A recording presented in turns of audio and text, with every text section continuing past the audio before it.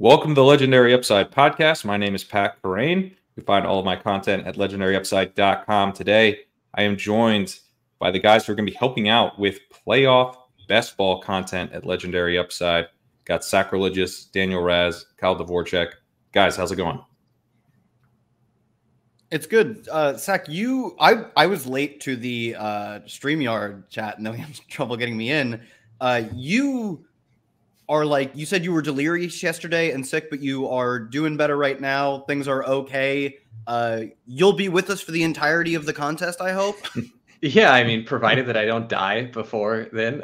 No, not to overshare here. Had a brief stint in the hospital this weekend, so that was fun.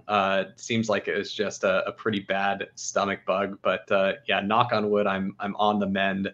Was battling delirium, had maybe 4 total hours of sleep over the last 96 hours of my life, so that was special. But yeah, excited to be here chopping it up about playoff best ball, and yeah, looking forward to it. Sack is a gamer. He's talking playoff best ball. He's still got a hospital bracelet on. He's he can't keep him down. I mean, yeah, nothing is going to get between me and Max entering the Gauntlet again. I mean, there's just no way. Daniel, how you doing? Doing well. Life's good. Only 2 weeks of finals starting today, so excited to get those over with and then max the Gauntlet and other contests. Nice. Yeah, so today we're going to be talking about the Gauntlet, kind of other playoff best ball content. Underdog's got the wild card going on right now, which will probably be closed by the time you actually listen to this, but they've been rolling out playoff best ball content over the last couple weeks in smaller contests. And so, we know the big flagship contest is around the corner. And wanted to get into today some higher level discussions on how to attack these contests. We will have additional content coming out. Still working on exactly what a version of rankings would look like for this, but we have a pretty cool idea. We're going to dial that in. That'll be for Legendary Upside subscribers. And some of the additional content coming out, I'm planning to do as premium content on the premium podcast feed that Legendary subscribers have access to, and premium YouTube videos as well. So if you're interested in that, go ahead and sign up at legendaryupside.com. But this, obviously, as you've listened to it, is completely free. And we're going to get into, I think, some pretty valuable stuff here in terms of how to attack these. I think this type of best ball is really interesting because even more than regular best ball, I think it provides some edges. It runs counter to it's kind of the natural ways that I think we want to play fantasy. We want to play fantasy through players. We don't want to have to worry so much about roster construction, if we're just out there having fun, firing at our best players. But roster construction is really important. Picking players on specific teams is very important. And I think that can kind of get a little bit lost for people as they want to basically play the best plays. I also think, like Best Ball Mania, the intuitive thing to think through these contests is first I need to advance round 1, then I need to advance round 2, then I need to advance round 3, and then I need to win the final. But it's almost sometimes you want to think about it in reverse, is that so much money is in the final. Daniel, you were running some numbers on this, the kind of the importance of being live in the final. Do you want to just kind of take us through that real quick? Yeah, so last year in the Gauntlet, $200,000 went to first place in the final. So ideally, you're seeing that. That's a lot of money. I want to maximize my chance of that. This is a $25 entry tournament. If you were to simply advance out of the first round, but not advance later, you would get $40. So not chump change, but if you have a choice between fully optimizing your teams to get first in the wildcard round, but not really considering the Super Bowl implications, you're at best not even doubling your money. And that would be if every other thing went right. Or you could be trying to optimize for the Super Bowl and take as much of a probabilistic shot at 200 grand as possible. One of the ways that I think, I've done, so this is not obviously going to be about the FFPC playoff contest. I do plan to do content on that this year, but when I've done content there, a lot of it is you're kind of figuring out your bracket in the way the bracket is going to go. Sack, you've kind of talked about this as like maybe a simpler version of that is not, rather than trying to figure out exactly how each matchup is going to play out to draft one of these, and these are quick drafts, and you might be on your phone, like imagining a full bracket can be a bit tough to get your head around in that kind of setting. How are you kind of viewing this if we're playing for the later rounds, if we understand that we need to maximize the Super Bowl? Or are you just trying to like pick the two teams that are making the Super Bowl, or what do you think the best way to go is? Yeah, good question, Pat. If you've played playoff best ball before, you've heard the conventional wisdom of you need to draft backwards, like your two teams that are going to the Super Bowl, you know who they are, and you're drafting players from them to make sure that you have 5 players live in the Super Bowl. For example, in last year's Gauntlet, there were only 8 total teams that could field a full 5-man roster in the 157-man final. So if you had one of those 8 teams, you had a 1 in 8 chance at the first place of $100,000, which was pretty good. Those teams are like locked in for like if they run horrifically bad, like 1st through 20th or whatever. Like, but realistically, for what we care about, like we hardly even care about 20th place. Those lineups are literally the only ones that have a chance at first place. And they're also probably very, very likely to go 1, 2, 4, 6, 8, 9. Like they are so much more likely. It's not like in regular best ball where like, I have an injured backup tight end, but I can still maybe get lucky and my one tight end gets there. You are literally just taking zeros 100% if you can't field a 5 out of 5 in that final round, which is why I think in regular best ball, you can sort of think about it in terms of like, if I have a bunch of teams that advance, they're likely to be good teams. Maybe I want to optimize a little more for week 17. Maybe I want to optimize more for advance rates. But in this case, there is a very clear like binary shutoff, in which point you can have 100% advance rate. You can advance all of your teams if you play like 20 teams or whatever, and they could all literally be dead to winning, just completely dead. I think that's where, Pat, you were talking about. There are some things that are not nearly as intuitive in this as they are in like, just get good players and get them to the final round. You could have the best player. McCaffrey could score 100 points in 3 consecutive games or whatever. If he doesn't win and get in at the end, you could still be dead. Yeah, I think what you said about the binary nature is really important. I think a real easy thought exercise to do for this is pretend that there's a Magic player and he scores 1 million points every week, but you know that his team is guaranteed to not make the Super Bowl. That player, I mean, yes, he's valuable because he gets you to the Super Bowl, but he's not all that valuable because he doesn't score any points in the week that actually matters. And in real life, we don't have the confidence that a player is going to score 1 million points. And so the way that I actually like to attack this structure is not just what 2 teams are making the Super Bowl. I think the best approach to take is what 4 teams are going to be in the conference championship in this specific iteration that I'm drafting for. And so that's really the way that you want to do the bracketology and the thinking through in your individual drafts is what 4 teams have the highest probability of making the conference championship. This form of best ball is the least important for players that it could ever be. That the individual players that you draft mean almost nothing except for, don't go drafting like a bunch of guys that project for sub 5 points every week. It really comes down to what teams are your players on and what is the probability of those teams making it to the conference championship round. So let me just back up real quick on you guys referenced the 5, fielding a full 5. So the roster for these tournaments is 1 quarterback, 1 running back, 2 wide receivers / tight end, and 1 flex. So there's your 5. There's also 5 bench spots. So to get to the Super Bowl with 5 players alive from those 2 teams, you do have the potential to, have lost half your team, but you still need to have the ability to field a full lineup in order to have like a realistic chance of taking it down.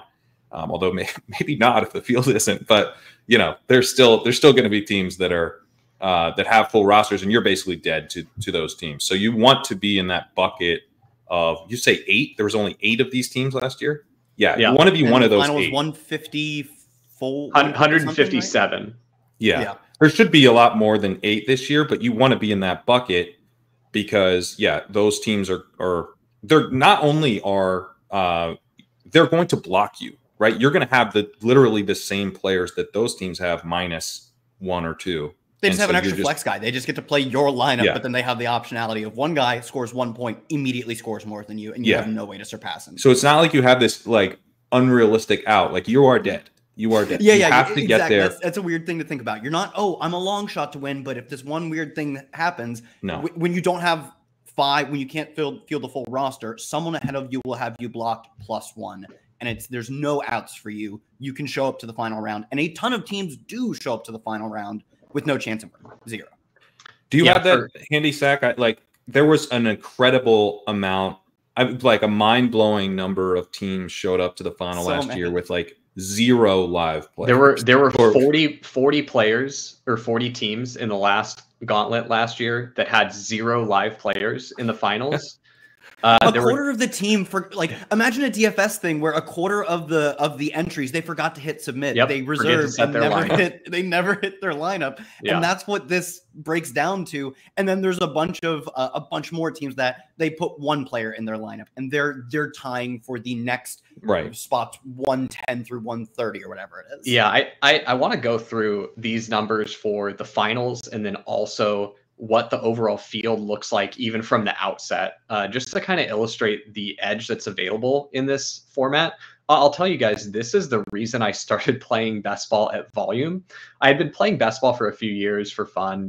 I started doing the MFL 10s way back in the day, and did a little bit on DraftKings because I knew the competition was soft. Didn't really get into Underdog until this year because I had heard and last year for playoff best ball I heard all the sharp people draft over at Underdog, and I'm really an advantage player at heart, and I don't want to play games against the good competition. Like, let me play the weakest players if they're willing to play me for money. And so I just want to illustrate like what this field is that you're up against, because it was enough to get me to max enter the Gauntlet, play a lot of other playoff contests, and I'm coming back for a heaping helping of seconds this year. So in the finals last year, 40 teams had 0 live players, no one in the actual Super Bowl. 24 teams had 1 live player. And I will tell you a large number of those were Marquez Valdez-Scantling, which I have to have my hand up on that one. My only team that made it to the finals last year was only Marquez Valdez-Scantling as the last live player on a really stacked Bengals and 49ers roster, which we're going to pour some out for that one. 2 players rostered were on 30 teams. 39 teams had 3 players rostered, 13 had 4 players rostered, and 9 had 5 rostered, but without a quarterback on one of them. So only 8 total teams with the ability to field a full 5-man roster. And it gets better. Now that's a little weird because it was 2 first-round bye teams that made the Super Bowl last year. So it's a lot harder. You got to run really pure to get 5 through to the Super Bowl round in that kind of scenario. So unless we get 2 first-round bye teams in the Super Bowl again this year, you're going to see those numbers up substantially for how many teams are actually live in the finals. But just out of the gate, almost 22% of the field is not even drafting a roster that can field 5 players in the Super Bowl. It's literally impossible. They don't have a combination of players on teams that What percentage you say? What percent of the field is doing that? 22%. That's like 22% of teams that are locked out of 1st through probably 10th, like dead, completely dead to 1st through 10th, which is like a massive chunk of the prize pool, a massive chunk. I would say in normal years where we don't get 2 first round bye teams in there, you're looking at like those teams that can't field more than say 4. I mean, 4 would be very optimistic, right? You're probably looking at like 2 to 3 on average for these teams that draft literal dead teams. They're maybe looking at like a 50th to 100th place finish, and that's their best case scenario, which if you make it to the finals and you get into the top 100, you're going home with $1,000 based on last year's payout structure. So it's not the worst thing in the world, but when you look at the expected value calculation and you just chop off the top part of the payout structure and you just say, I'm going to preclude myself from being live for any of that, you should not play the contest. You will be a losing player over time. Like provably, mathematically. That's the best thing about this contest is it's so much less about player takes. It's so much more about the math and the game theory. And as long as you pay attention to that stuff, you're going to have a massive edge over the majority of people playing this. I just want to underline this idea because it's reminiscent of Week 17 correlation. And, you know, this is a group that pushes the idea that Week 17 correlation is important. But I would say this is really not that similar because, like, in the example of Week 17 correlation, right, you're building a team and then you're going to pull this lever that increases your equity in the final round. Potentially, you know, maybe you're like sacrificing theoretically some advance rate edge. I don't necessarily think so, but maybe let's say you are, for argument's sake. Well, you know, getting there is still important, and you can show up to the Week 17 final with a team that isn't correlated and theoretically take down the whole thing. That does not preclude you from winning.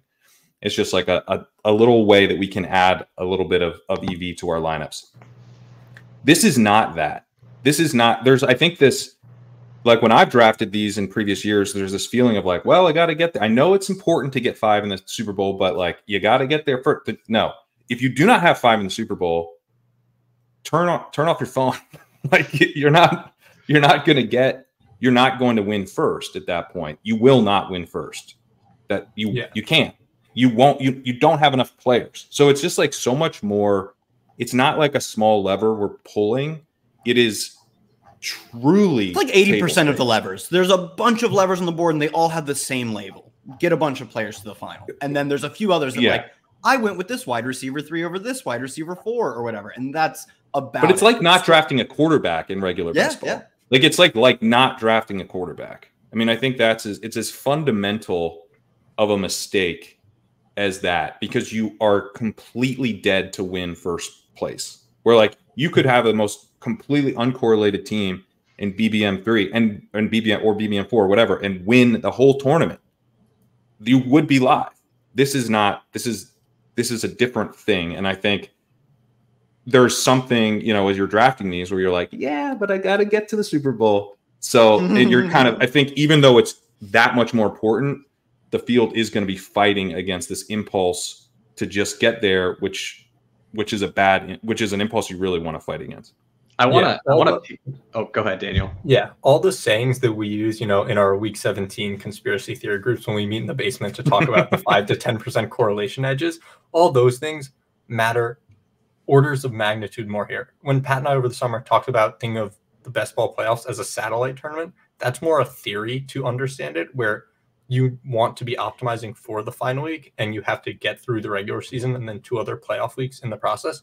This is the biggest satellite tournament ever. If you do not have a full roster in the end, you're not going to win the prizes. And if you're not trying to win the prizes, you might as well like touch grass, talk to your family, but you shouldn't be playing playoff basketball. Right. I want to touch on what Pat said about, oh, you got to get there first, because one thing that I've seen lots of people talk about is, well, I'm going to draft, you know, these players that are on big underdogs in the first round of the playoffs. You know, sometimes you can get a great player. Like, for example, last season, you could have gotten Tyreek Hill last round of the draft because no one thought the Dolphins were going to advance, right? Same with like DK Metcalf. And DK Metcalf did end up going off in the first round last year. DK was the highest scoring wide receiver. He put up 30 fantasy points. But the point that I want to make here is, number one, the DK Metcalf teams may have advanced, but DK Metcalf was dead. DK Metcalf is scoring you 0 points every round after that first round. And so while it might feel good to see, oh, well, I had those DK Metcalf teams and they advanced because I drafted DK Metcalf, it actually doesn't matter as much as you think it does, because that team is now weaker for you having DK Metcalf on the team. Just losing that one roster spot matters significantly. And you have to take into consideration, for every DK Metcalf that you picked, you also picked a Tyreek Hill who only scored 12 points in the fantasy playoffs last year before he was eliminated. You also took a Keenan Allen who only scored 9 points before he was eliminated. You also took, I mean, this one's kind of an extreme one, but this is probably the best illustration of why I love playoff best ball. Justin Jefferson was going super early last year in playoff best ball, And the Vikings did not have a snowball's chance in hell of making the Super Bowl, right? It just was not possible. They were frauds. They were frauds. Yeah. And Justin Jefferson was going super early the whole time. Well, round one of the playoffs comes, Justin Jefferson puts up 8 points. So not only does he not help you advance, he's now a dead roster spot too, because the Giants upset the Vikings. And so really what I want to illustrate is, number one, you don't know who is going to score the most points in any of these given weeks, right? Whatever degree of confidence you have in that, throw it out the window. And sure, maybe you were right, an above average amount of the time. Even if you're right, if that player's team doesn't make it to the conference championship round, it doesn't matter. It hurt your equity overall. And just to illustrate this, let's say hypothetically, every DK Metcalf team advanced. 100% of the teams that actually drafted DK Metcalf advanced. And he wasn't drafted in 100% of drafts, but you show up to the next round, all these DK Metcalf teams have a dead slot. You now, if you were not a DK Metcalf drafter, have such a large advantage over all these other teams, because the number of combinations you can field in this specific structure with only 10 total roster spots and 5 starting roster spots is very small compared to what we can for regular best ball. And just that one dead roster spot is going to matter a whole heck of a lot, especially as you progress through the tournament.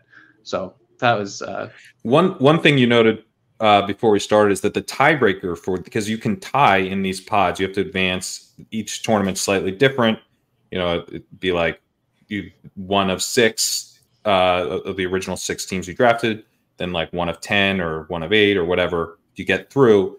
But the scores are close enough and the number of combinations are small enough that you actually do see ties. And you're noting that the tiebreaker is the highest scoring bench player. So in some ways, you'll just have an extra flex position every once in a while. If you draft 150 teams, a few of those will have 1 week where functionally an extra flex spot showed up. An extra flex spot. You did a Chief stack that advanced. They play in the first round, score a bunch of points, and then a bunch of Chief stacks advance, and then you face a bunch of Chief stacks in your next pod or in the pod after that.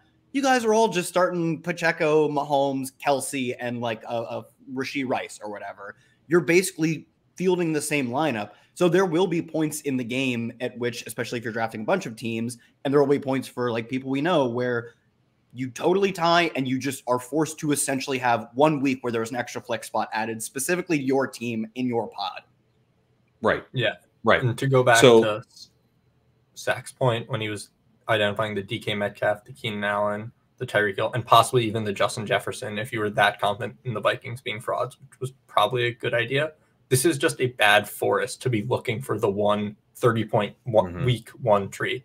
Not only are those trees not going to help you get to the Super Bowl, you're also probably going to misidentify the tree so often that it hurts you in 2 ways. So just go for the teams that you think, or if you don't trust your ability that much or have the humility to look at betting markets or other data-driven resources to look at what are the teams that people or the markets have identified as most likely to get to the conference championship and build from there.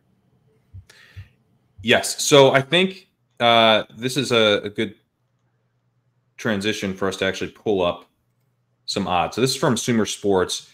And one of the ideas here, it's kind of like in DFS with ownership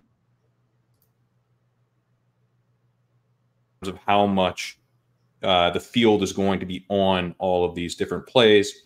But we feel better about our ability to project what people are going to do in these games than what the players will do on the field. And so that's one of the fundamentals of DFS, right? This is the idea of which of these teams, at least the way these tournaments are being drafted right now, there's such a discrepancy sometimes between the way we expect these teams to advance through the NFL playoffs and the ADP for these tournaments. And we have a lot more confidence on which of these teams are going to make the playoffs than, which of these random players on, the wild card teams are going to actually score points in one game. So if you're building your teams to reflect, first of all, the playoff odds, like in the early tournaments, the Bills were, I mean, they're down to 20th now in playoff odds, but the Bills were pretty shaky for a long time, and their ADPs were really, really high. Like Daniel and I were looking at some of the early stuff, kind of putting together our plan. It was like, basically we just shouldn't be drafting Bills, and that was right. Like those guys, those ADPs were so egregiously high relative to their chances of making the playoffs. So that's one way to look at it. I think also the way we want to be thinking about it is the teams who can actually make the Super Bowl, that being a huge part of this. As Sack was saying, we're trying to build out a conference championship. So selecting the 4 teams we think are going to make the conference championship, drafting with that in mind, and the odds of those teams actually being able to do that is so much more important than our desire to pick, that really fun sleeper guy that's going to absolutely blow up in round 1. Yeah, Pat, to your point, we can literally see, we don't even have to some degree, predict what our opponents are doing. Underdog gives us the ADP. Imagine if you're building DFS lineups and it's telling you exactly what percent of players are drafting, Justin Jefferson in this case, spending their cap for Justin Jefferson. And we are literally in drafts watching people make their lineups. You're peeking over their shoulder. We can see exactly what they're doing and then compare that with the odds of a team making the Super Bowl, making the conference title. We know what the field is doing to a very strong degree. We just have some minor margins. We can't tell exactly how much they're stacking, but we can have a good idea of who the field thinks is going to the conference championships, thinks is going to the Super Bowl. And then we can compare that with I don't want to say reliable, but good simulated odds of what's happening. And we can immediately spot, like you said, a team like the Bills or previously the Bengals, who are just clearly, or last year, the Vikings, specifically Justin Jefferson, and spot clearly what the field is doing incorrectly based on the actual odds of teams making deep playoff runs. Yeah, and to give some clarity to people that weren't in these contests on the first few opening days in the first week, Jamar Chase and Stephon Diggs were 1-2 turn picks. So that is in this tournament ADPs of 6 and 7 because it's only 6-person drafts. And at that point, the Bengals and Bills both had around 50% odds to make the playoffs. If I'm being generous, obviously the Bengals lost Joe Burrow and are drawing dead, and the Bills are an unlikely playoff team.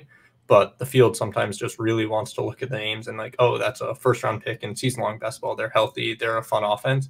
But then it's they're almost certainly not going to make the playoffs. They're MVS is scoring more points in the playoffs the moment he catches his first pass after 3 drops because he made the playoffs. Yes, exactly. And just, I think more to the point, much more likely to score points in the Super Bowl where all the money is. I mean, this is that week 17 thing of all the money is in week 17, but there at least you can push back and be yeah, so what? I'm just going to draft players that are good and healthy, and that they're going to put up points in week 17 because everyone will be available in week 17. This is there will be 2 teams that can put up points in this version of week 17 in the Super Bowl, and you have to have those players. So the second Marcus Valdes-Scantling catches a 6-yard pass in the Super Bowl, that alone is more important than whatever someone did in the wildcard round.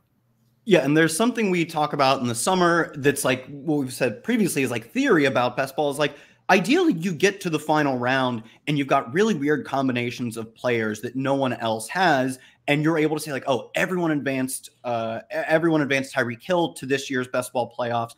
I'd love to get a team that made it there with Travis Kelce, because in any tournament, if you have 2 players who, let's say they project similarly, Hill will project for more, whatever, you'd love to have the 1% owned Kelce versus the 80% owned Hill. Right. But actually controlling that is extremely difficult. And a lot of the ways we talk about doing it is what if you reach on 2 players at the 1-2 turn? So you give up a ton of projected points, or at least a reasonable amount of projected points to get, quote, the unique combo. So you can get to the final round and have, quote, leverage. That sounds great in theory, but to what point, how do you push that? It's difficult to say.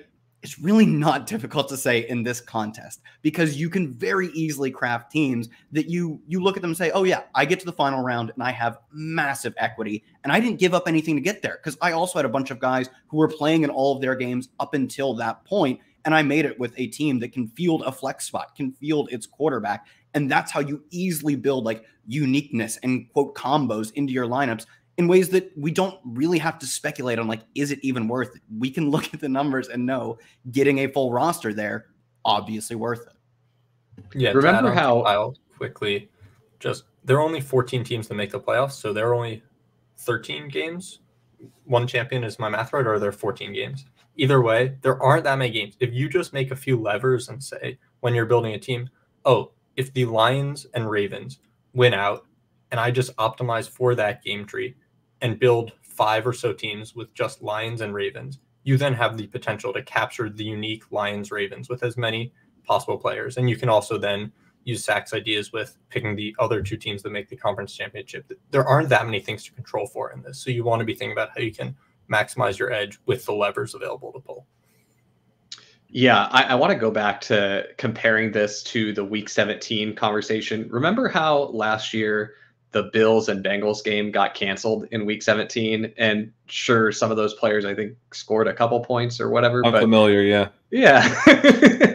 This is that, but every game gets canceled. Yeah, imagine if you could, like, guess which games get canceled. It's all the games they get canceled. There's just one. That's a good way to put it, yeah. And so what we're trying to do is use probability to help drive our decisions, and we've got at least a halfway decent shot at knowing and understanding what these probabilities are to help us figure out which is the game that doesn't get canceled. That's kind of imagine a fun Pat sitting there. When did you draft that team, Pat? Was that like a early July team, or what was it? Yeah, it was July 18th. Yeah, imagine July 18th, Pat sitting there, and he's thinking, well, like, of course, these are some good players, but let's play for the scenario in which this game gets canceled. Except imagine if that actually made sense, because there are, right now as we sit here, I'm sure, like, technically, like, millions of possible combinations of that final game, but we know for sure -1, every one of those possible games that could be played in the Super Bowl will get canceled. Yeah. So let me pull up the ADP of the wild card right now. This is Underdog's playoff ADP. Does anyone jump out here? Should I? Tyreek Hill. Tyreek Hill has, let's see, let me go back to playoff odds. The Dolphins have a 16.5% chance of making the conference final, 7% chance of making the Super Bowl, and Tyreek Hill is the second highest drafted player. Does that jump out as potentially an issue, or is he just so good that we're just drafting Dolphins to the Super Bowl teams? Thoughts on that? It's probably ever so slightly inefficient, but I will tease something that we've got in the works. The optionality that Tyreek Hill provides, based on a little bit of fun under the hood math we've got going on here, is very good. And so that can actually drive a player up or down in the rankings as well. And I do want to just touch on one ADP, just kind of big picture thing here. And this is, I'm probably talking to like 10 total people who are going to be like, oh my gosh, that helped me so much. But 3 of them are on the show. For you, yeah. For you 10 out there, this is for you. The real hardcore BR and daily Underdog grinders out there, the sickos that like track all of their combinations and track what their opponents are getting and like how ADP moves and everything.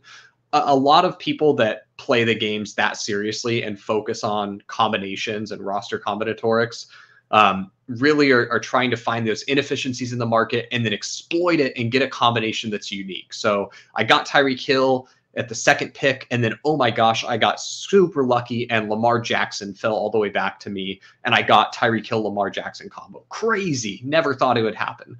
I've got news for you. In playoff basketball, the market is so volatile and the contest is open for a decent amount of time that the unique combos thing actually just goes out the window. And it makes me sad because I'm those people, you know, but it doesn't matter. So take that part of your brain, set it aside for the dailies and the battle royales. It really matters there. For playoff basketball, it doesn't matter. So don't trick yourself or delude yourself into thinking, oh, wow, I got a crazy faller here, and it's a great unique combo with this player. What's a unique combo this week, by next week might be the chalk, because the playoff odds change. Everything is fluid and dynamic. And so I would just caution against drafting specifically for a unique combo and focus much more on building solid teams where you're building around a 4-team possibility of these 4 teams make the conference championships. It doesn't mean you have players from those 4 teams all on your roster. You might only have 2 teams or 3 teams, or you may have all 4. But that's really what I wanted to hit on with ADP. Yeah, the unique combo we're looking for is a starting lineup. We're trying to get a starting lineup into the final round because that literally was extremely unique last year. What, 8 of 150? So like, what is that, like 5%? I don't know, somewhere in the ballpark of like a 20th of the teams were able to field a full lineup. That is extremely unique, and it's like our de facto replacement for unique combos in this contest. Does anyone jump out to you guys? It's like, we'll obviously dive deeper into the ADP versus, what we think a more efficient market would look like in the future. But does anyone kind of just jump out at a high level of that, something that seems off, to give people a better sense of kind of our philosophy on this? Initially, when I was looking, I thought Lamar was a tad underpriced. And can you scroll up a little bit? I thought Kelsey was maybe a touch overpriced as well. And so Kelsey is kind of a relic of people being stuck in normal best ball brain, because in, battle royales and in, season-long best ball, Kelsey's a tight end, and he's so much better than all the other tight ends, as far as his projection in a given week, that he's just a cheat code, right? But in this, Kelsey is a wide receiver. All the tight ends have the same exact tag for a position as a wide receiver. And so Kelsey loses a lot of his luster there. Will he still project like some of the top wide receivers? Absolutely. But now the Kelsey Mahomes going back to back is probably just a feature of those 2 guys being the 1-2 turn pick. You get Kelsey Mahomes, you're super happy.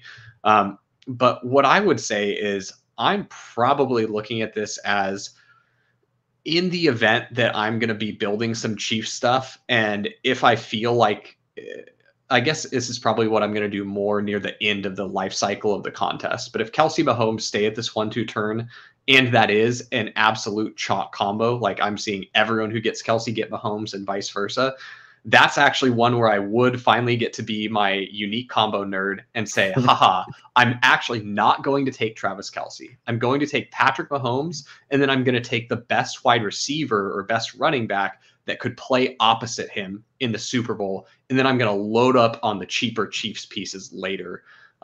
So I know I just got off my soapbox about don't worry about unique. But this is a tactic you would use with the knowledge of this has been chalk the entire tournament. The tournament's about to close, and so now I'm going to leverage that.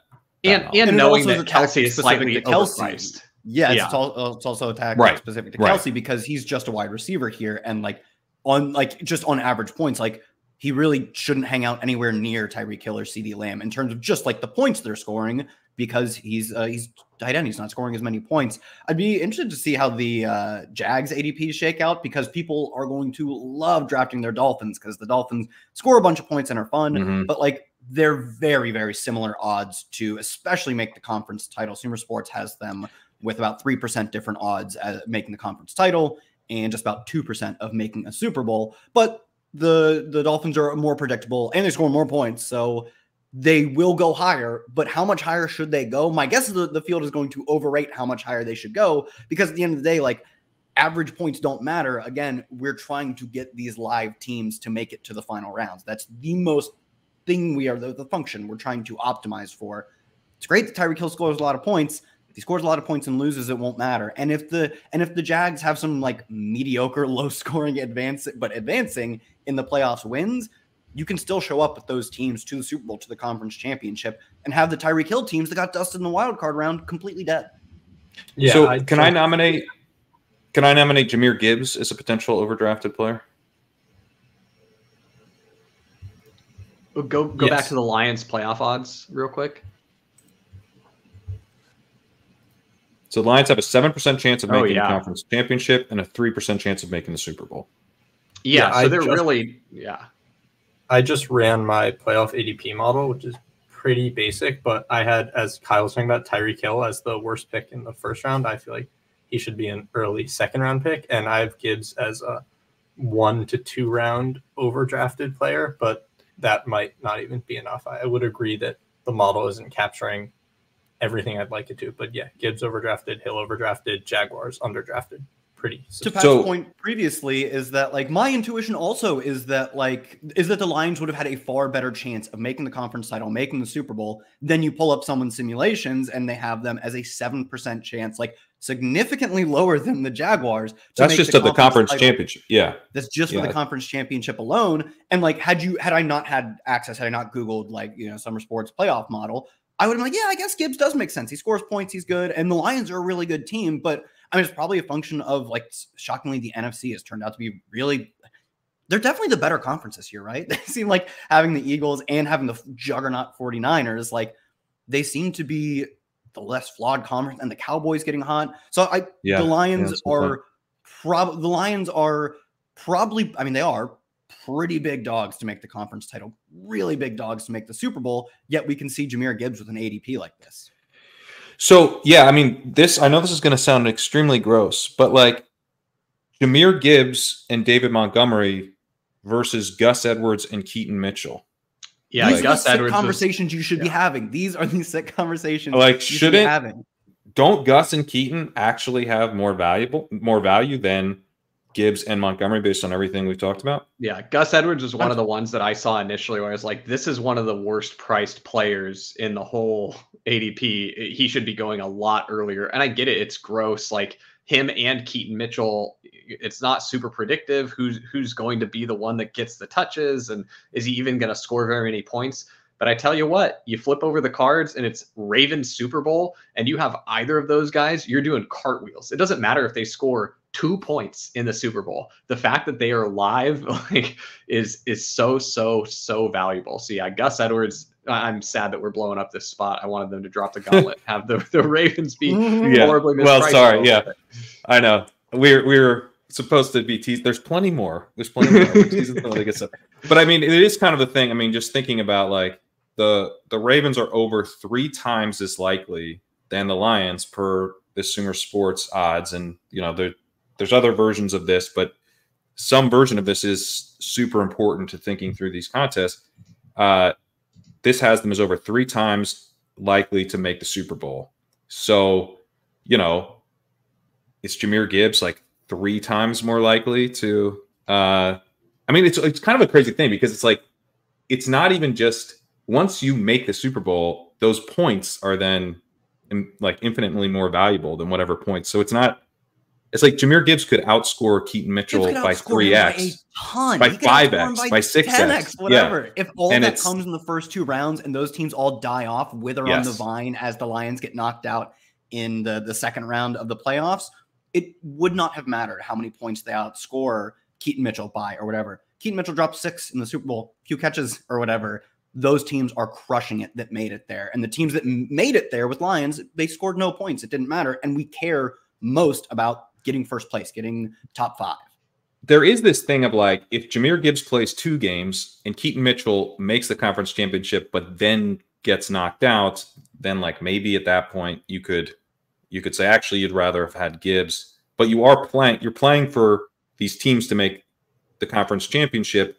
And then that therefore will make sure you have enough players to advance to the Super Bowl. So let's like kind of go back up a little bit higher level and just talk about how many teams are you looking to draft? Like you could draft 2 teams and just play for a Super Bowl. Obviously you'd want 1 from the AFC, 1 from the NFC in that scenario. You could draft 3, you could draft 4. I don't think we want to be drafting more than 4, but I'd be curious if there's any exceptions to that. But basically if you're drafting a conference championship, there's only 4 teams there. So somewhere between 2 and 4 teams, I'm guessing is going to be our target, but thoughts on how to play that, between the 2 and 4. Yeah, 2 to 4 is optimal. You don't really want to be really, it's pretty cut and dry. You're between 2 and 4. Here's a Galbrain one though. If you want to just be the absolute sickest sicko out there, you technically could draft 2 5-player stacks from teams from the same conference. And say that I'm calling my shot on the conference championship, and I'm getting, I mean, it's not really going to be possible, most likely with the ADPs, right?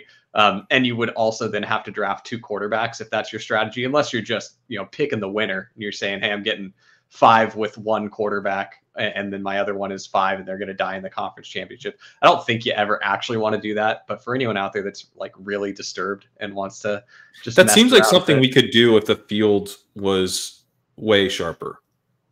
Yeah. Like you could kind of like pull that lever of like, I'm actually going to now predict this a little bit more uniquely. Yeah. Because you definitely wouldn't have that combo occurring in the tournament very much. And so in the event that the DK Metcalf of that year or the Saquon Barkley of that year existed on one of those 2 teams that you drafted, you could end up with a really interesting combination. But I'm for most of my teams, they're going to be probably 3-team builds. Some will be 4 and some will be 2. But it's going to be kind of a distribution, with 3 being the normal base rate that I'm looking at. And then I'm kind of like diverging to 2 or 4 based on what happens in the draft room. This is something where I know that a lot of people during, normal regular season best ball don't pay quite as much attention to the board and the room and like what your opponents are doing. I got to tell you, if you're one of those people that's not a pay attentioner and you're just kind of autopiloting through your stuff, this ain't the contest. Pass on it. It's not the contest for you. You got to pay attention. You got to know what the room is doing. You got to see what teams people are stacking up. And you want to identify the rational drafters and the irrational drafters in your room. The rational drafters are your favorite people to draft with. Even though they're the strongest competition in the tournament, they're also not going to screw you for the most part by getting out of their lane and taking valuable players that are in your stack, unless it really makes sense for them. And guess what? If they're a rational drafter, you can tell when it makes sense for them, and you'll know when you need to deviate seriously from ADP to make sure that you're capturing the players that you really need to build out the roster construction that gives you the best team. And then identifying those irrational drafters, the people who are just absolute loose cannons, like this guy just drafted his 3rd quarterback by the 4th round. You want to factor those in as well, and know that you really can't plan for what that person's going to do. And you want to build in some optionality to your team. And that is to say that the player that I select should give me a lot of different players I could select next that would still give me a great team. I don't want to ever get myself into a situation where there's only one player, that this is the linchpin. I need this player. If I don't have this player, my team is dead. Because if someone else takes that player and kills my team, I really hate having a totally stone dead team that could have been preventable. So what you really want to do is consider, well, both of these players I think are pretty similar as far as what they do for my build, their probabilities of making it to the conference championships. But player A over here has lots more teammates remaining alive. Like, for example, the Ravens. That's why I really liked Lamar. There's lots of Ravens that go really late. Or instead of Lamar, I could take, Devonta Smith or whoever goes around him there. And it's like, by the time I get Devonta Smith, like the best Eagles are gone. I'm probably not getting very many more attractive Eagles. I'm like picking Julio Jones later or something. And so at that point, you'd rather just say, you know what?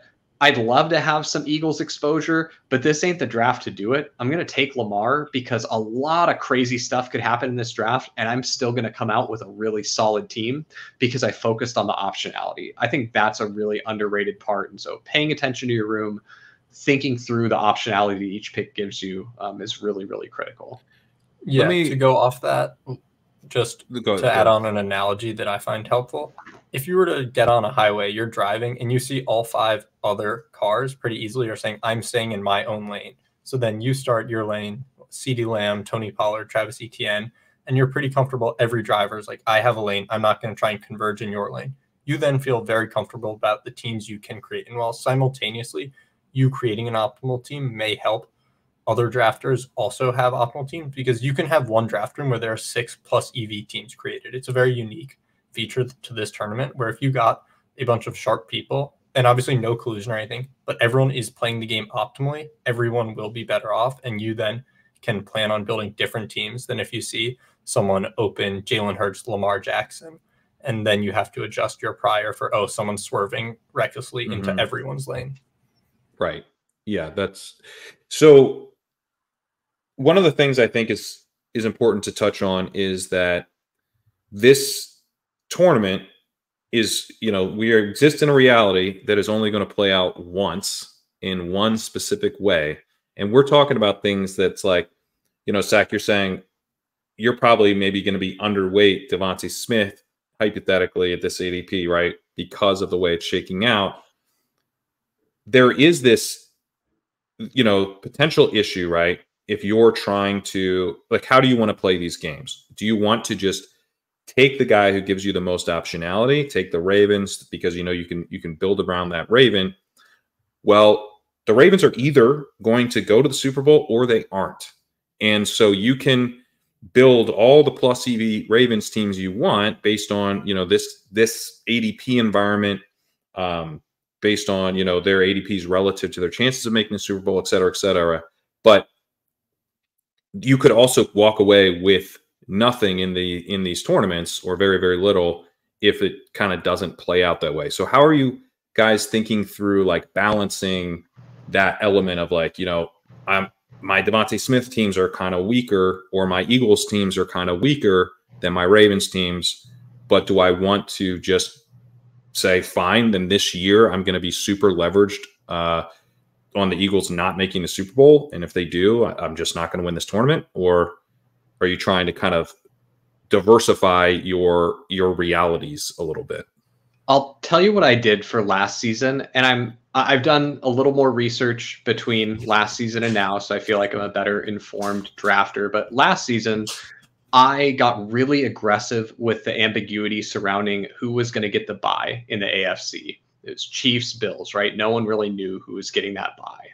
And so what I saw pretty much every team doing in my drafts was, if they went with either the Chiefs or the Bills and they took a quarterback, they drafted a second quarterback because they were scared. Oh gosh, well, if the Bills get the bye, I'm dead with Josh Allen as my quarterback.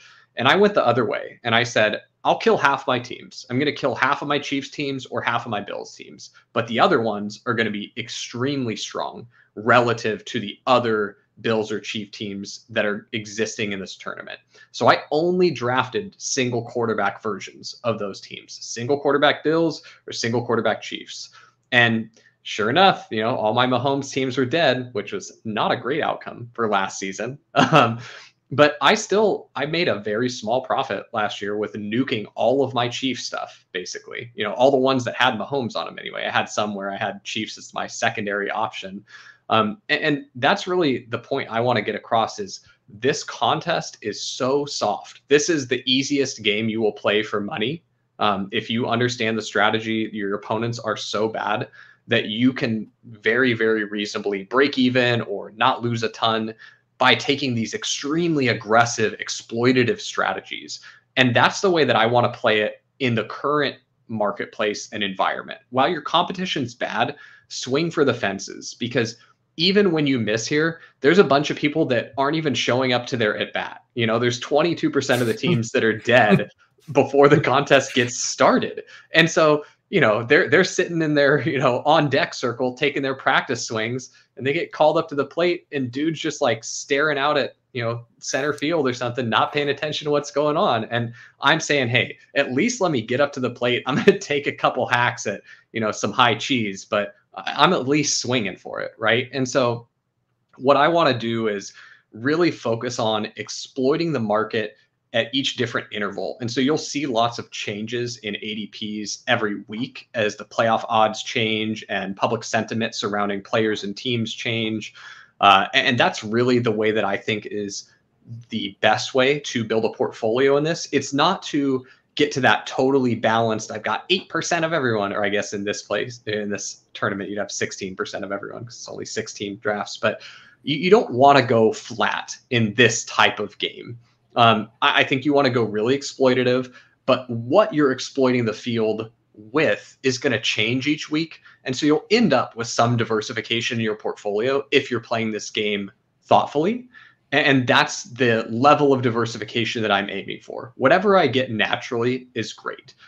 Anything in excess of that isn't necessary, because the teams that I'd be building purely for diversification's sake are going to most likely be worse teams, lower expected value teams. And right now, with how bad the field is, I don't need to do that. In 3 years from now, when we've thoroughly ruined this game and we've got all the content and tools out there where it just makes it, easy as clicking a button and everyone's drafting these awesome teams that are all plus EV, then yeah, we're going to do some more diversification and portfolio risk management stuff. And I think another point that I want to make, and again, now I'm talking to like 10 total people, but if you're getting down serious volume, I'm talking like, 5 figures or, good amount of volume on these playoff contests where you are like, I really would feel pretty bad if I lit $30,000 on fire, then maybe be pretty cognizant of your diversification and your risk management across your portfolio. If you were like, yeah, I just can't justify lighting $5,000 on fire if it goes sideways for me, then maybe you don't end up doing that really high risk approach that I did last year, where I was like, hey, all my Mahomes teams or all of my Allen teams are dead, but the ones that are alive out of that cohort are really, really good. But again, because of the payout structure of this contest and how top heavy it is, you want those super teams. The expected value you get, it's not a linear scale. It doesn't trade off one for one. Like, oh, I lost $25 of EV from this team that's totally dead, and I gained 25 over here. No, on the ones where I gained EV, I probably gained like $40 or $50 of EV. So it's a worthwhile trade. But just that's my bit about risk management and portfolios. Yeah, I think I'd be more likely. Go ahead. Along the lines of risk tolerance and knowing you have multiple weeks to draft, if you were to play this tournament every week early and say, I'm going to fade the 1-2 turn Jamar Chase and Steph Diggs when the Bills and Bengals are not guaranteed playoff spots, but the market is guaranteeing them playoff spots, you can then wait, let the information come to you. And then if it's week 17 about the playoffs are about to start, and it's like, oh, look at that, the Bills and Bengals did make the playoffs, which was a risk previously unaccounted for in the market, and their ADPs have not moved, you can then take it. So you're making bets at different times to maximize your portfolio. Even if their ADPs have moved up somewhat, it's like they were so egregiously priced before that you're you'll eat that loss. You'll eat that small loss because over time you'll be stacking wins. Those players were picks in the top 10, so it's really tough to move up that much from there. So you're just getting free information and then decide from there. So that's one of the easiest ways to diversify if you so choose, because at the end you're like, oh, I probably should get Jamar Chase and Steph Diggs now that they are fundamentally better picks than they were before. Yeah, I wonder if it probably makes more sense to diversify within a team in that, let's say like Sack in your position last year, I'm going to build a bunch of volatile but high expected value, Bengals and Chiefs, right? Like there's a scenario in which you draft a ton, or was it Bills and Chiefs, whatever. There's a scenario in which you draft a ton of Bills teams, and once you start filtering out like, oh, I drafted them plus this NFC team, and then I drafted this one plus this NFC team, where you could make it to the final round and have yourself duped. You have the same 5 out of 5 live. So I'd be much more likely to exploit the market on its takes within a team. Like let's say we get near the playoffs, Tyreek Hill's still going as the second pick, and they are projected to have a tough matchup in the first round. And you're like, there's a decent chance we just knock out the Dolphins. I'm going to full fade the Dolphins in favor of like the Ravens or something. Maybe I'm still saying like, I'm going to exploit the hell out of the field on drafting undervalued Ravens, who, pick your team, whoever. But the more I draft them, I'm going to keep trying to change my combinations of the available Ravens so that I don't run into a scenario in which I've duped myself, essentially, which I have built these. So I can draft Rashad Bateman in this? Is that what you're telling me? Buddy, you can draft Rashad Bateman until your heart's content. And he's going to score 1.2 points in the Super Bowl. And that could literally make you $100,000. All right. Okay, you talked me into it. I'm gonna be firing.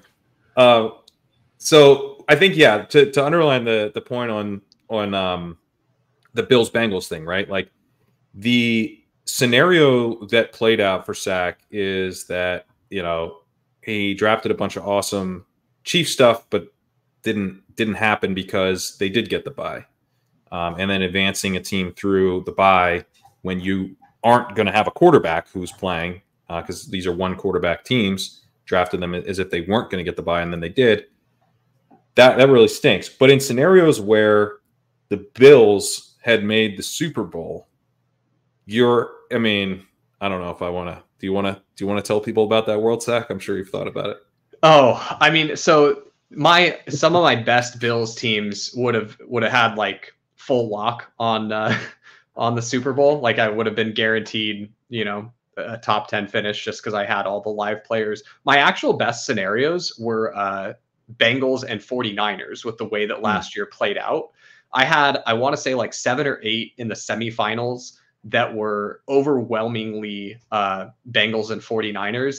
And I was sweating those games so hard. And I had a couple where I'd have like 6 or 7 live in the Super Bowl if I got a Bengals 49ers Super Bowl with like the nuts players too, like Christian McCaffrey, Jamar Chase, Joe Burrow, very little Brock Purdy because he kept getting steamed up. It was impossible to draft Brock Purdy in the playoff contest last year. But it really was. Yeah, I had some where if those games go the other way, you're definitely looking at like the 1st through 5th place gauntlet winner for the Cincy SF outcome. I did have a really fun little fact that I wanted to share about my totally dead Pat Mahomes teams. Believe it or not, last season, I'm looking at the data for the Gauntlet last year. There were a few 1 quarterback teams. It was right about 5% of the total of all of those single quarterback teams. About 5% of those would have advanced even if they had a quarterback that scored 0 points. So you actually can do those Pat Mahomes teams weren't totally dead. You're threading an extremely thin needle. It's not something that you want to build for as like, I'm just going to have the team that hits the nuts where I got DK Metcalf and Saquon Barkley as my advanced pieces. And then I push through the full Mahomes with Chief stack. But historically we have seen that happen around 5% of the time. So yeah. And it's reversed from the way you would naturally think about it of like, first you have to have a team that's live in the Super Bowl, and then you can do weird stuff. If you want to do weird stuff to try to get through round 1. If you're able to sneak through one of those teams without a quarterback, which is going to be really hard. But if you do, that team all of a sudden is, because those points don't matter. It's just everyone starts at 0 each week. So if you somehow get that team through, all of a sudden you're like really, really strong. I'm gonna share some alpha here that you're gonna be immediately upset with me for sharing. So then don't. No, do I'm it. doing it. Just put it in chat. Put it in chat. We'll see. No. This is a cool one, and I think there's enough nuance to it that we'll be able to provide a little more insight to subs in future content surrounding it. But this is one to emphasize Pat's point of you need to build your 5 that are going to be live in the Super Bowl, and then you can do weird stuff. The weird stuff doesn't even have to be that weird.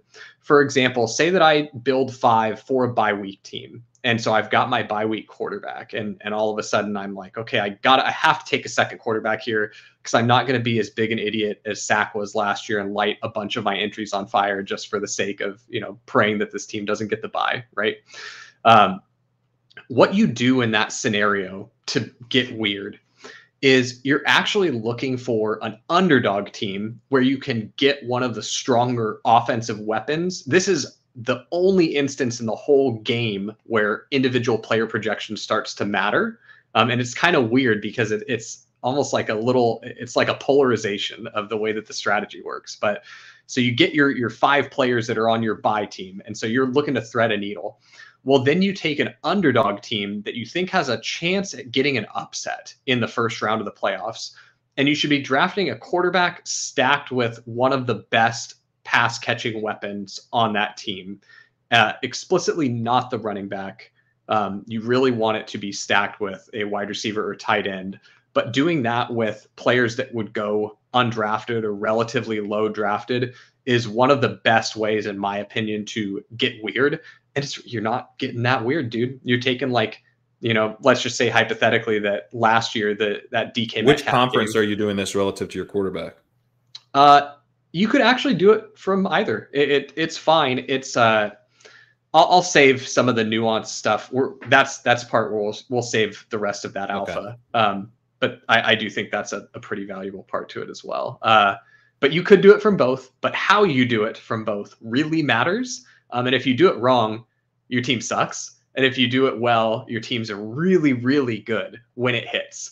That's my favorite part is the levers that you pull in this game have such asymmetric payoffs when you get when you pulled the right lever, the payoff is so ludicrous that as long as you understand all the levers, which we'll do a really good job providing that in all of our premium content, you're going to understand this game on a level that you wish that you didn't by the time you're done digesting all of our content. Because I've got to tell you, I'm truly a disturbed individual. And not only have I spent like all of my free time thinking about this game, like when we were all thinking about regular season best ball, I still was doing playoff best ball math and figuring out how to optimize for it and pulling all the different levers and diving into the data.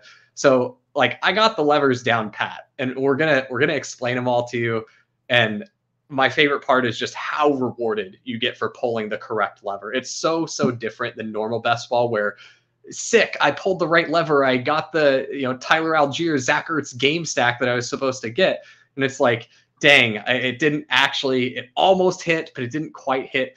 But in this game, when the lever hits, it's like, and I won all the money. Sick. Like I won literally all the money. So yeah, it's my favorite game, this and the FFPC playoff challenge. So super excited to do all this playoff content here. Yeah. So let me ask you about because this is something that's right. The Eagles and the Cowboys play this week, right? So this is time limited, but are you going to be attacking that game or those two teams similarly, where you're just playing like, I'm going to bet when I'm drafting Eagles, they lose that game and don't have a bye. When I'm drafting Cowboys, they lost the game, don't have a bye. We got a similar situation, right, where these two teams are fighting for the bye week. So this week, are you going to be kind of drafting in that similar Bills Chiefs way? I'm not playing the wild card contest that's currently out. Just the payout structure and everything for me isn't worth it. I'm saving my bullets for the Gauntlet and the other contests that are going to come out. I guess it's also wrong, by the way. This is just for the NFC East. I don't think the Cowboys can really get the bye. Yeah, for the Cowboys to get the bye, it requires stuff to happen. The Eagles they have to dethrone the 49ers basically on top of the 49ers versus Eagles. Well. And the 49ers are like the team if the Eagles don't get it. There are some outs to the Cowboys getting it, but it's not. It doesn't work quite the same way it did. So it would be the 49ers rather than the Cowboys and 40. It'd be the 49ers and Eagles, but the same idea. And the way that I'd probably consider attacking that, I guess I'm probably playing that more through what I'm doing with the running backs there, if that makes sense, because Christian McCaffrey is such an important player in that. If I'm looking at both those teams, like, do I, let's just say hypothetically the 49ers make the Super Bowl. Do I even need Brock Purdy to be my quarterback to win all the money? Like, because of the way that touchdown scoring works for quarterbacks, where it's only 4 points, and the 49ers skill position players are so efficient, and you can get rushing touchdowns from Debo and McCaffrey. I'm probably doing it more through how I'm attacking Christian McCaffrey than how I'd be attacking Brock Purdy.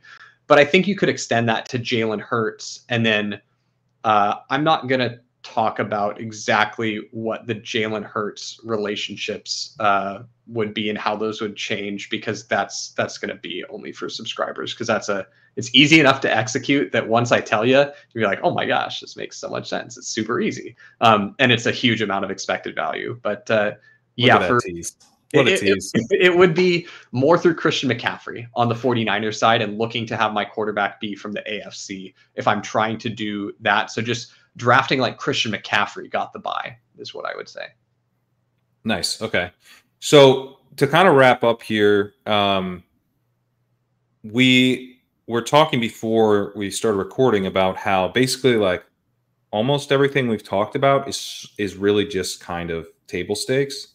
And Sack, you think that roster construction in the sense of how many positions you have is actually more important than kind of which teams you've drafted, but you have to first build a team that is live to win, and then we layer on the roster construction. I don't want to dive too deep, because I think this is, even if you're like really good at drafting these, that might not be right. Like, to be really good at drafting these right now, all you need to think about is the teams advancing, but there is this additional layer of roster construction being really important. So want to do the high level on that before we get out of here. Yeah. So what I'll say right now is the current way, if you're, in all these best ball Discord channels, or you're talking about or reading about playoff best ball content, you'll see lots of people describe a team with numbers like, oh, I did a 3-3-4, or I did a 2-2-2-2-2. And they're describing those numbers are how many players on each team. So I did, 3 49ers, 3 Jaguars, and 4 Lions, or whatever. What I would say is that's almost entirely irrelevant. It's not irrelevant in that you don't need to be thinking about it. It's just that that's like the absolute basics. It's like if we were going to go and play an actual game of football, you were like, dude, I've got the craziest strategy. You tie your cleats before you get on the field and you play with tied shoes. You are going to run so much faster. Your shoes don't fall off. It's like, yeah, dude, we all know we should tie our shoes. Like, oh my God. So the thing is that in this game, like 20% of the field doesn't know how to tie their shoes, to be clear. 20% of the field doesn't know how to tie their shoes, yes. But just getting to above them still isn't enough. Yes. And so what I would say is the actual roster construction, how many players of each position you have, where those players are coming from, what types of teams they're on. Are they on big favorites? Are they on underdogs? Are they on, teams with a bye? Are they, do you have 2 teams from the same conference? Do you have 3 teams from the same conference? How is that all shaking out? That's one of the most important things to me. And that's some stuff that we'll dive into in the premium content. Yeah. And just to add on to that, as some of my economics professors would want to say, there's a good rule when a measure when you try and make a measure a target, it becomes a faulty measure. So if you're looking at your team allocation and then after a draft checking boxes of like, oh, I got 3 Chiefs, 3 Niners, 4 Cowboys, and not really looking at anything downstream of that, yeah, you might show up with tied shoes, but you might not know the form to run the race or catch the football. So there are a lot of other things that are far more important, and that framing can even distort or negatively impact how you approach playoff basketball. Can you expand on that a little bit more? Yeah, so let's say you want to draft 3 Chiefs, 3 49ers, and 4 Cowboys. You go into a draft saying, I'm going to draft 3 Chiefs, 3 49ers, 4 Cowboys within reason. Like you start with Travis Kelce and Tony Pollard, then you build from there. You're then possibly making suboptimal decisions to fit some preconceived notion of how you're trying to build the team, and you're not going to build the most optimal team because you're trying to hit a checklist at the end. So your economics professor thinks you should let the draft fall to you. Yeah, that's a good way of putting it in this context. Let the draft fall to you, because you might then have you will probably end up with a 3-3-4, but you're taking a premature loss in terms of what the optimal structure could be for any given room. Right. Yeah, and in this case, let the draft fall to you is not like, oh, take ADP values. It's know the exact lanes that your first pick or your first 2 pick have set you on, and let the draft choose which lane. Like, it doesn't matter too much on which lane you choose, as long as you've predetermined that, like, these are roughly like the 5 to 6 ways I think my draft could go in which I can build high expected value teams. Doesn't matter too much which one you go to. You should do the one that is easiest for you to accomplish. But there are very specific win conditions that the first few picks of the draft, both your picks and the overall round or 2 of the draft, those win conditions are how you succeed in this contest. Draft can decide which ones you go with, but those are not simply, oh, I built a 2-3-3, I built a 3-4-4, whatever, 3-4-3. Those are not the only win conditions. Those are byproducts of the win condition, and they get you generally on the right path. But you should know almost specifically the exact path of, like, 4 or 5 rounds in, I mostly know exactly how this draft is going to play out. If you're still just trying to fill out the stack minimum requirements you've set, you may not end up staying on that path. And halfway through the draft, you could end up punting it off after having a good, successful start. Interesting. All right. So I think that covers everything. We're going to have to put our heads together on exactly what the content plan looks like going forward with the scheduling of it. But we're going to be rolling out premium podcasts, as I mentioned, and some additional help on the site. Rankings probably rip some drafts together sort. too, because even just looking at we like should rip some ADP drafts. and like the Gus Edwards, Keaton Mitchell example is perfect. Like, of course, I think Jahmyr Gibbs and Dave Montgomery are cooler, more fun picks than those guys, but like you can look at the numbers and going through both like just our charts of ADP and like playoff odds or conference championship odds, Super Bowls are helpful in the same way that doing a draft and realizing like, oh, Super Bowl running backs could be a hat at the end of the round. Like those are great examples to help illustrate what we're talking about. One thing, Kyle, that you had said that I shared when I was describing playoff best ball on DFS MVP last week is talking about these as a choose your own adventure book. And that, for anyone kind of familiar with that concept, like you really are, as soon as you make a pick, you now live in a reality in which that team is making the conference championship. You should be thinking through, picking teams that not only aren't just a random assortment of teams, but are limited to the teams that are going to make the conference championship, but thinking through teams that are more likely to play that team in the conference championship as opposed to before, which we'll be getting into. That'll be something we're trying to work on, a tool to help with that, to kind of bake that in.